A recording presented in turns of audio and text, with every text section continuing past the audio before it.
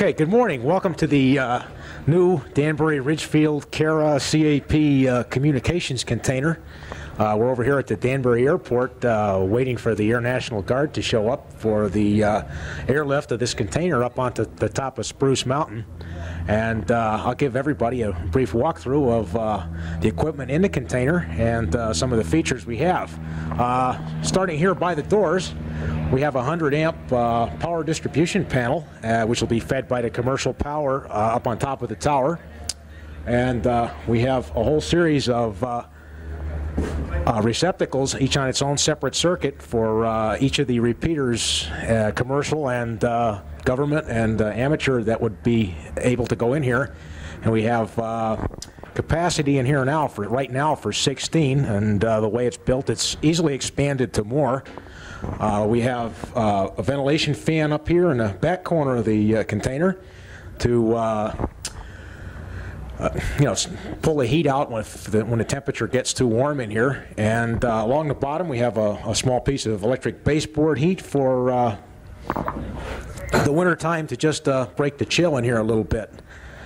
In the far back corner here we have a bulkhead assembly for all the access for all the cables for the repeaters, and that was built by Hal, KB1US, and he's the one that masterminded most of the construction here, and he coordinated most of the job. And let's see, we'll step outside the container here, and why don't you come around this side, Dan? Okay, we're outside the container now. There'll be an air intake fitting here, which we haven't received yet, but as soon as we get it, that'll go right in there. And the electrical power will feed in through this fitting here, which has to be piped up yet. That's part of the job where we're going to need some more help. When the helicopter comes, they're going to attach a rather large, I think it's 150-foot long cable sling to these fittings in the top corners of the box. They're called twist lock fittings, and they'll pick the container up from the 4 top fittings. There's one on each corner, and there's also 4 on the bottom, and to which we've attached what they call a tag line, so that the ground crew has something to grab a hold of when the container is still approximately 20 feet off the ground, and they can guide it down. And it's just a matter now of waiting for the crew to come, and then we're ready to go.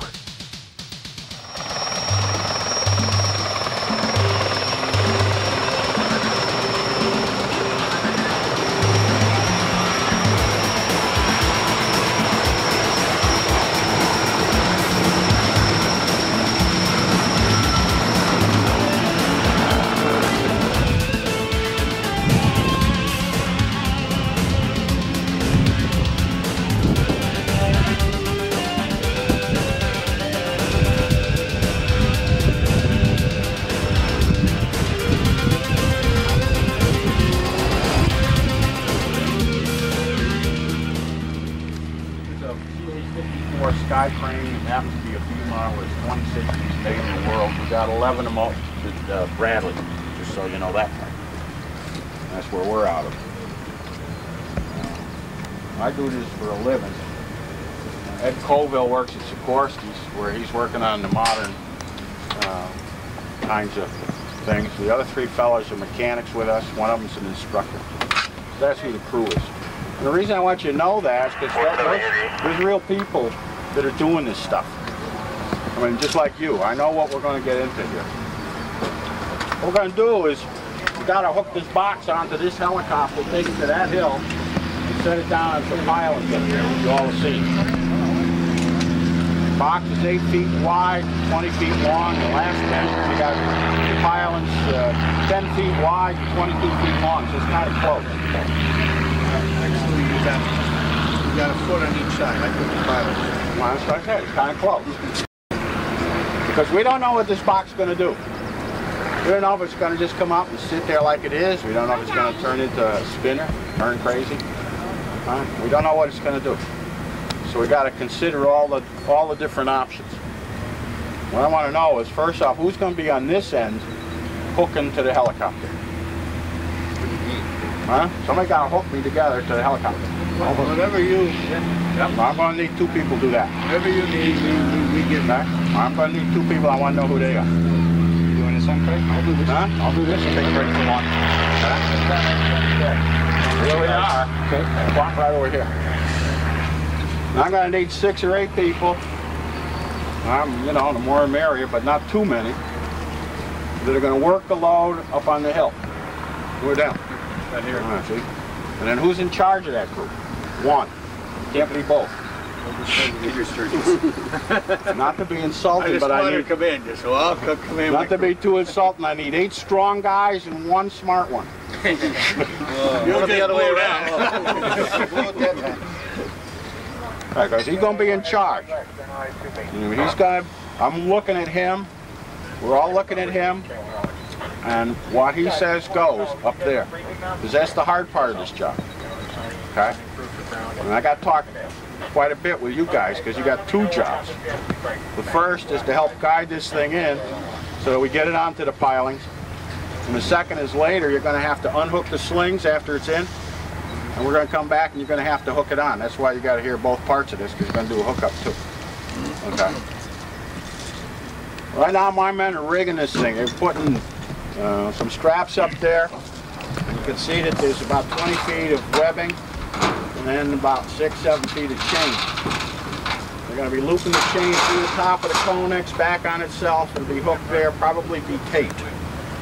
Tape will be masking tape. You can break it off real easy, that sort of a stuff. Okay. It's all going to come together to an apex, and there will ultimately be a metal clevis there. That metal clevis is what's going to go in this hook. Okay? Now the hook is on a hoist. And you look underneath it, you can see this cable. This particular machine, I got about 86 feet of cable on it. Now, I'm supposed to have 100 feet of cable, but the folks that owned this machine before we got it down at Fort Eustis, they occasionally sheared hooks and things like that. Connecticut Guards had these machines since '79. We haven't dropped the customer load yet, and we're not intending to today because we know this is important.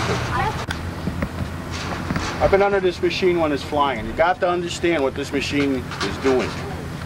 First off, this rotor system altogether is 78 feet long. Right? That end to that end plus a few inches. And it's turning pretty good. Hurricane force winds. Serious. 100 mile plus. Okay? 100 mile winds blow a lot of things around. You might have noticed these little yellow things on here. Every one of them is standing out straight. I'm landing and I haven't got anything on the hook. Okay? Now just think, you're up on the hill. If you guys, I understand you went up and had a cleanup party up there. But everything you left, I'm going to get to blow. All right? If there's branches up in the trees, they're going to be falling down. If there's paper, small rocks, anything, it's going to be blowing. That's why everybody goes up on the hill. Got to have some kind of eye protection. I hope you got it. You got to have heavy gloves. You got to have some kind of helmet or something to protect your head. The idea is to put the box on the pilings, not to hurt anybody. Okay? But it will be blowy. Now, I'm going to tell you, you stand out there, it's a nice warm day, hot. You see the helicopter, looks like a big praying mantis with that orange, that gray thing hanging underneath. Isn't that pretty? Click, click, click. Then it gets a little closer. Now you start hearing my engine screaming and howling, right? And now the thing starts getting closer, and then the wind starts coming up. You'll see over there, some leaves as things are blowing and all that sort of thing, and then all of a sudden you are in it. And it's blowing like holy dickens, okay? Now I'm going to fly over you. All right? It's blowing like holy hell. If that's not enough, you got this box swinging back and forth at 7,000 pounds. These 2 big black things are waving back and forth. Right? You're sure I'm trying to kill you.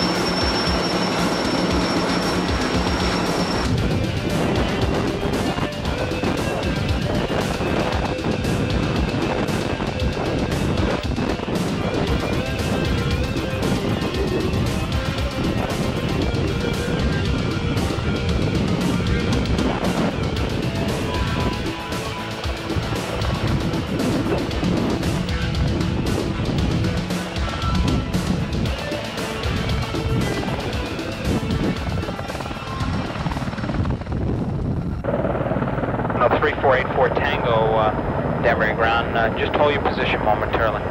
84 Tango. 39er uniform going around. 2084 Charlie 5 West with you. Traveler 2084 Charlie Danbury Tower, make correction, runway 26, report left downwind. Call you left downwind 26, 84 Charlie. Danbury Tower, Cherokee 5363 Sierra, jail with India. 467 is ready for departure. 84 Tango. 7 standby. Cessna 390 from my last instructions, make that right traffic to runway 26. Negative. We can go back on the taxiway to BAC from here. Roger, you need to hold your position though for that reference to that helicopter. He generates too much prop wash and may flip you over. We have to get him out of here first. Roger, can we go down the runway then and turn off? Turkey 7 Alpha Victor, taxi without delay now to Bluebird. Make the right turn and taxi to Bluebird. Negative. Just hold your position right there momentarily. He's carrying that box right now. 363 Sierra Danbury Tower. Make right traffic to runway 26, report to midfield right downwind. Helicopter 22 Mike standby. Crane 467, proceed as reported. Danbury Tower. Standby, there'll be a 3-minute delay for wake turbulence from the crane. And that's Aerostar 117 Foxtrot. Aerostar 117 Foxtrot, right. Denver turn 3 November, coming up on the prison with India, inbound for dog training area. Hawk 529er, caution for wake turbulence, taxi to runway 26. 529er. Aerostar 17 Foxtrot, taxi into position and hold. 39er uniform, I'm following a high wing on the right downwind. Alright. The 39er uniform, rock your wings. Golden Eagle 421 Alpha Danbury Tower, make right traffic to runway 26, report the right downwind.